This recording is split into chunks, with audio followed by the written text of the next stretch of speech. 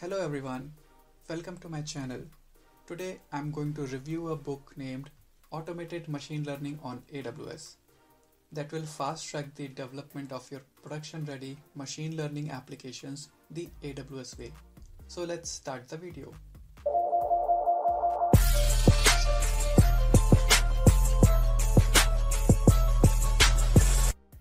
So agenda of the video is to tell you about the book, about the author, who this book is for, system requirements, what this book covers, things you will learn once complete this book, and my point of view. What is this book about? We know that AWS provides a wide range of solutions to help automate a machine learning workflow with just a few lines of codes. With this practical book, you will learn how to automate a machine learning pipeline using the various AWS services. Automated machine learning on AWS begins with a quick overview of what the machine learning pipeline looks like and highlights the typical challenges that you may face when building a pipeline. So a little intro about the author. This book is written by Trenton Podgater. So Trenton Podgater is a senior AI/ML specialist at AWS and has been working in the field of machine learning since 2011. At AWS, he basically assists multiple AWS customers to create machine learning solutions and has contributed to various use cases. He has also actively been involved in leading, developing, and supporting an internal AWS community of MLOps related subject matter experts. So who this book is for? This book is basically for beginners as well as experienced machine learning practitioners looking to automate the process of building, training, and developing machine learning based solutions into production, and by using the both purpose-built and other AWS services. If you have a basic understanding of end-to-end machine learning process and concepts, and little about the Python programming and little about the AWS concepts, then you can make the most out of the book. You will need a functional AWS account to run the examples. You will need Python 3.7.10 and above, AWS CLI 1.19.112 and above, and AWS CDK 2.3.0. It is recommended that you use a AWS Cloud9 integrated development environment as it meets the software, hardware, and operating system requirements. You can also download the example code file for this book from GitHub link. Let's talk about what are the contents inside the book.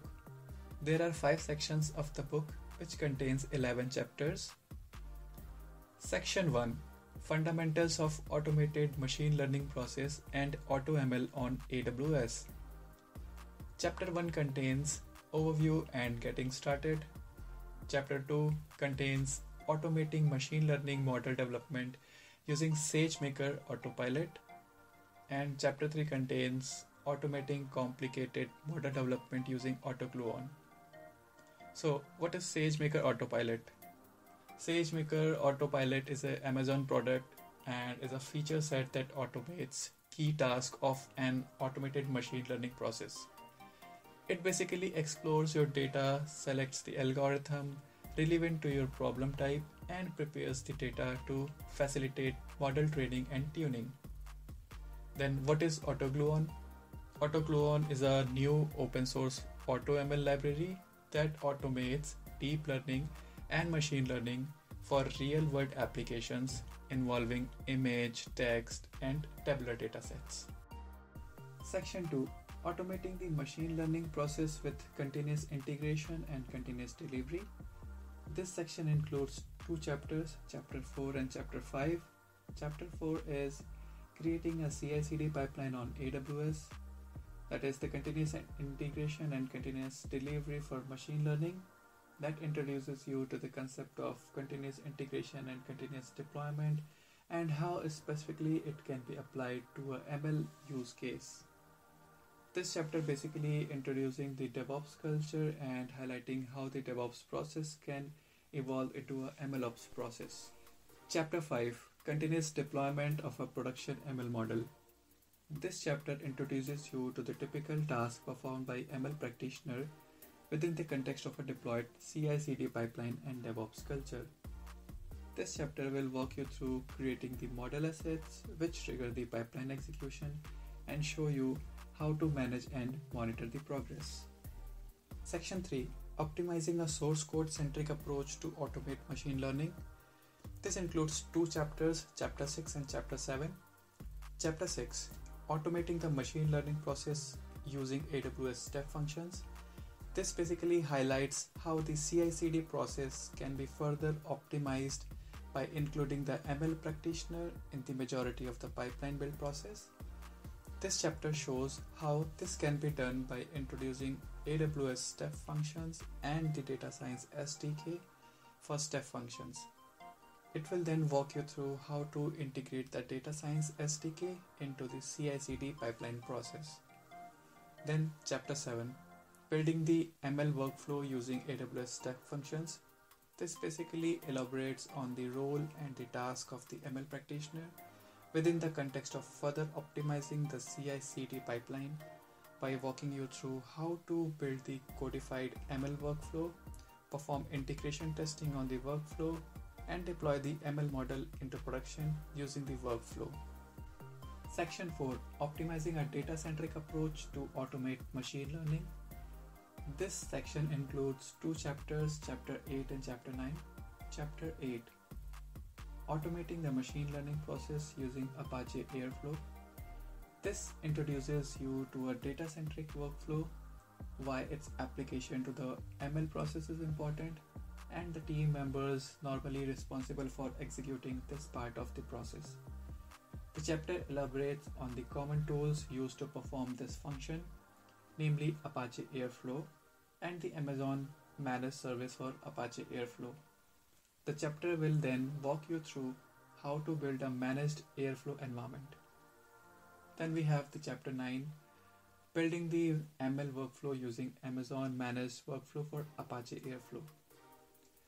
This will leverages the environment created in the previous chapter and focuses on the role and the task that the ML practitioner performs within the context of further optimizing the CI/CD pipeline. The chapter will walk you through how to build the codified ML workflow, perform integration testing on the workflow, and deploy the ML model into production using the workflow running on the MWAA environment, that is Amazon Managed Workflow for Apache Airflow. Section 5. Automating the end-to-end production application on AWS. This section includes two chapters, Chapter 10 and Chapter 11. Chapter 10. An introduction to the machine learning software development lifecycle, that is ML-SDLC. This introduces you to the ML-SDLC methodology and explain why adopting this methodology for automating the ML-based application. The chapter highlights the key success criteria for the ML-SDLC implementation, the cross-functional and agile team. It showcases this success criteria by walking through each of the team members' role, how they interact with the other team, and building the codified artifacts. Last chapter is Chapter 11, that is continuous integration, deployment and training for the ML SDLC. This will walk you through the process of creating a self-mutating CI/CD pipeline using the CDK from the perspective of the platform engineering team. The chapter will then show you how to take the application from the test environment into the production environment to produce the production version of the overall ML application. And the last part of the chapter will focus on various tasks and procedures from this perspective of the data engineering team to essentially close the loop on the ML SDLC process. Things you will learn once complete this book. You will employ SageMaker Autopilot and Amazon SageMaker SDK to automate the machine learning process. You'll able to understand how to use AutoGluon to automate complicated model building tasks. You will use the AWS CDK to codify the machine learning process. You'll able to create, deploy and rebuild a CI/CD pipeline on AWS. You'll able to build an ML workflow using AWS step function and data science SDK. You will able to leverage the Amazon SageMaker feature store to automate the machine learning software development lifecycle. You will able to discover how to use Amazon MWAA, that is Amazon Managed Workflow for Apache Airflow, for a data-centric ML process.